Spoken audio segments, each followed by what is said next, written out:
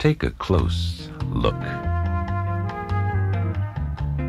Yeah, but much closer than that.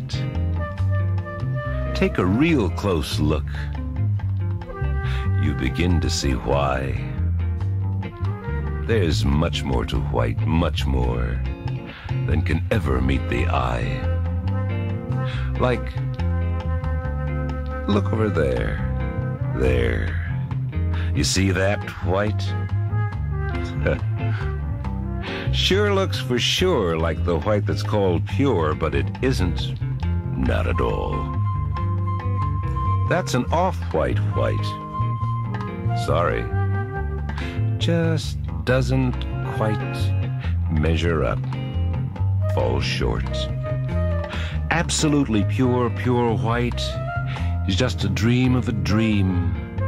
Even now, if you close your eyes tight and let your brain go to where it's whiter than snow, you'll see, you'll know. The whitest white that white can be white, as imagined by you, imagined by me, as the purest of pure, pure white, is just a little bit off, just a little bit off white, off white, white, off white, white.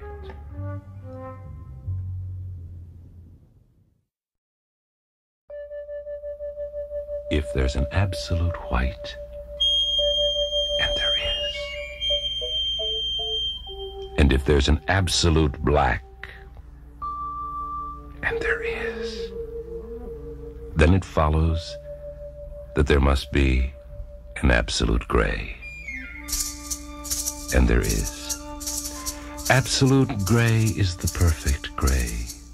That's the same distance from absolute white as it is from absolute black. Not white gray or black gray, but absolutely perfect gray. The grayest gray that gray can be gray. And it's around this gray that all the good grays are. The kind of grays that know what's up, that know what's down, that know how far out to get, or how deep in. Absolute gray and all the good grays always know just what to say,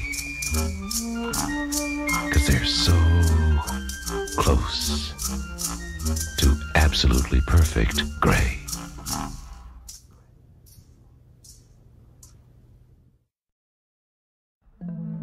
Lavender is an old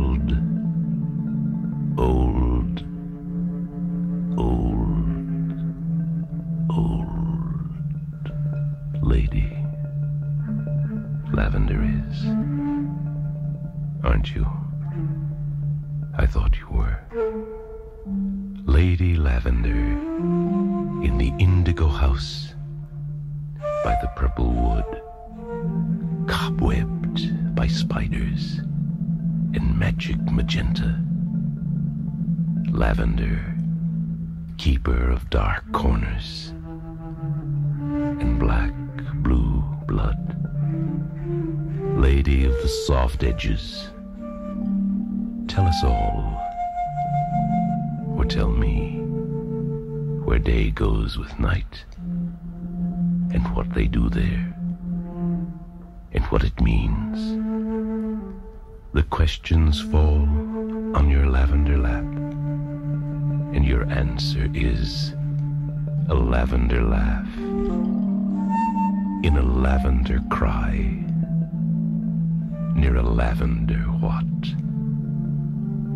By a lavender why?